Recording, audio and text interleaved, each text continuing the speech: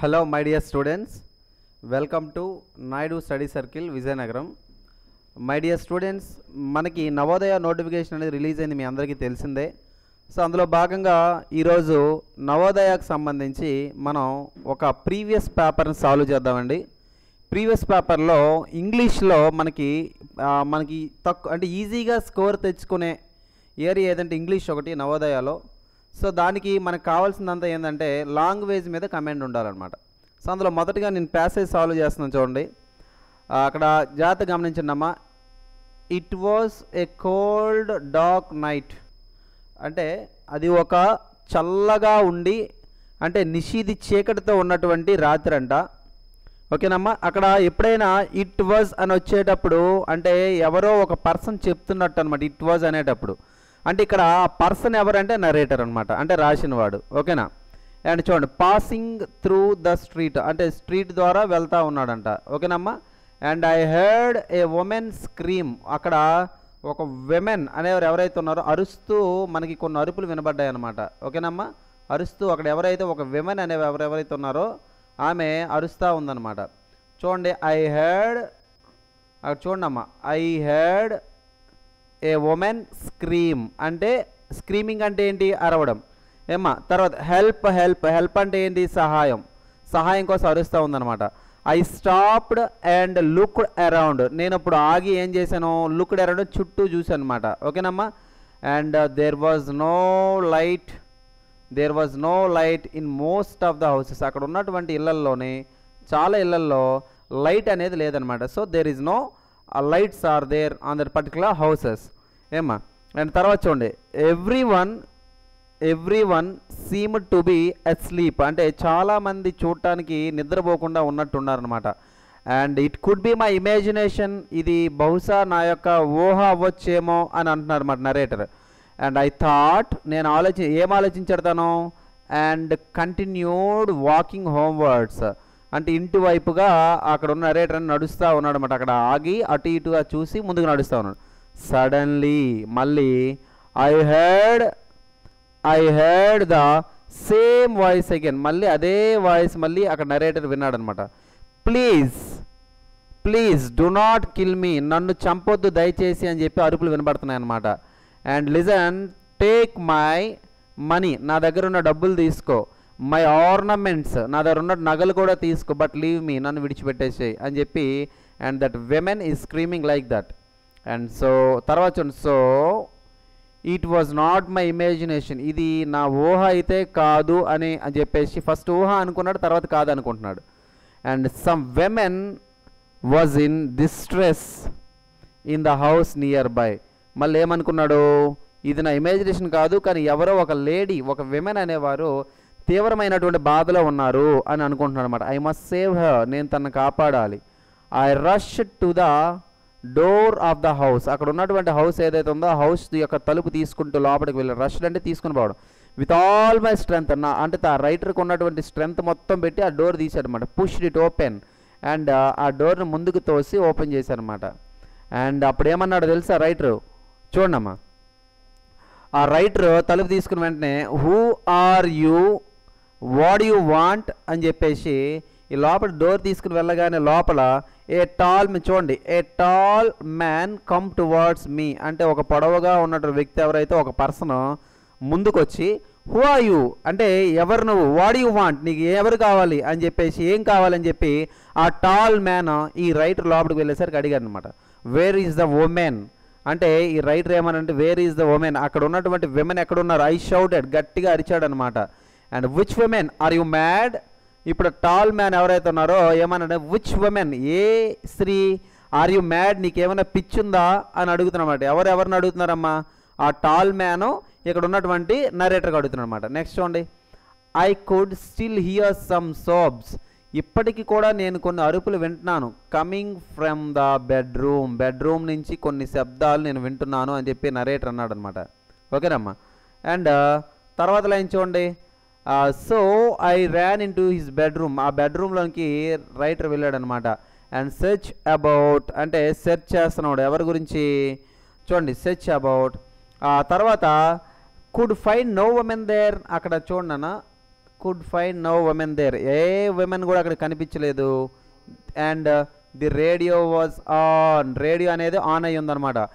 I heard, చూడమ్మా, I heard the announcer saying, ఆ రేడియోలో ఆ వ్యాఖ్యత అంటే మాట్లాడే పర్సన్ ఎవరైతే ఉన్నారో, చూడమ్మా, ఏదైనా ఒక విషయాన్ని చెప్పడాన్ని అనౌన్స్మెంట్ అంటాం అనమాట. అనౌన్సర్ చెప్తున్నాడు ఏమని, you had just heard A radio play, ఒక రేడియోలో ఒక నాటకం అనేది అవుతుంది. ఆ నాటకం పేరేంది, స్ట్రేంజ్ మర్డర్. ఓకేనమ్మా, స్ట్రేంజ్ మర్డర్ అని చెప్పేసి ఒక నాటకం నడుస్తూ ఉందన్నమాట. Now please stand by for the news that follows, ఇప్పుడు మీరు ఈ నాటకం అయిన తర్వాత నెక్స్ట్ రాబోతున్నటువంటి వార్తల కోసం వేచి ఉండండి అని చెప్పేసి మనకు చెప్తున్నాడు. ఇప్పుడు ఈ ప్యాసేజ్లో మనం ఫస్ట్ తెలుసుకోవాల్సింది ఏంటంటే, ఇందులో క్యారెక్టర్స్ ఎవరెవరు ఉన్నారో మనకు తెలియాలి. ఏదమ్మా, ఇందులోని క్యారెక్టర్స్ అంటే ఎవరెవరు క్యారెక్టర్స్ ఉన్నారు అని అంటే, మొదటిగా మనకి ఇక్కడ ఎవరెవరు ఉన్నారమ్మా, నరేటర్ ఒకరున్నారు, నరేటర్తో పాటు ఇంకెవరు ఉన్నారమ్మా,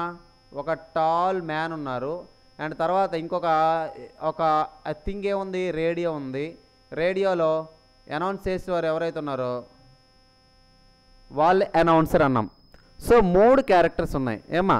ఇప్పుడు మన ఫస్ట్ క్వశ్చన్ సాల్వ్ చేద్దామా. సో ఫస్ట్ క్వశ్చన్లో చూడండి, why did the narrator enter the bedroom, narrator బెడ్రూమ్లోకి ఎందుకు వెళ్ళాడని జనరల్గా ఆలోచించండి.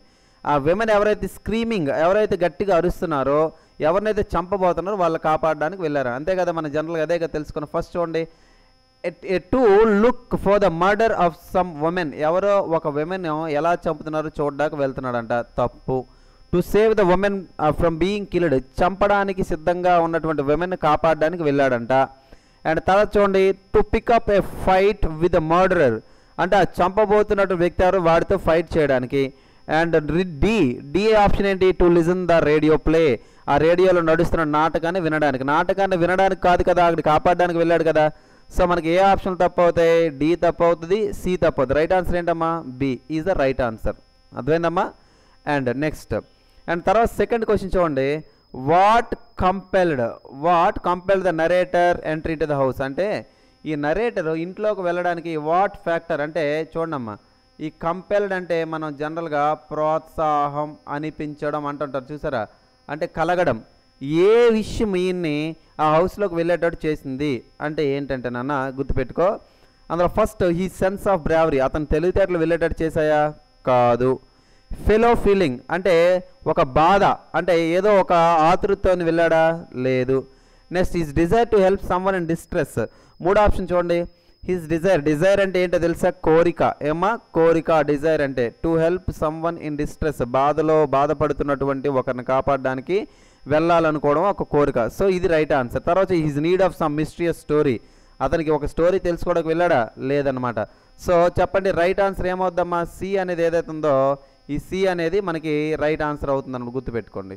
ఏమ్మా, ఏది రైట్ ఆన్సరు, సి, రైట్. తర్వాత హీ థాట్ ఎవ్రీవన్ అస్లీప్, తను అందరూ పడుకున్నారని చెప్పి వాడు ఎవరైతే నరేటర్ ఉన్నాడో అనుకున్నాడు అనమాట. బికాస్ ఎందుకు అనుకున్నాడు అట్లా, ఎందుకు అనుకున్నాడు చూడండి, మనం పేరాలోనే చెప్పాం, అందరూ పడుకున్నారు and they are not asleep, అంటే చాలామంది మన జనరల్గా మనవాడు ఏమనుకున్నాడు, అస్లీప్, ఎవరు పడుకోలేదు అన్నారు. ఎందుకంట అక్కడ లైట్స్ లేవని చెప్పేసి, అదే కదా పేరాలో మనం చదువుకున్నాం. సో అక్కడ చూడండి options, he thought everyone asleep, ఎవరు పడుకోలేదు, because it was a cold night, అది కోల్డ్ నైట్ అనా, కాదు. There was no light in the houses. And C option చూడండి, no one responded to the స్క్రీమ్స్, ఎవరు కూడా ఆమె అరుపులు పట్టించుకోవట్లేదనా, అందరూ పడుకోకుండా ఉన్నారనుకున్నారా. And there was darkness everywhere, ప్రతి దగ్గర కూడా అంటే చీకటి ఉందానా అని అడుగుతుంది అనమాట.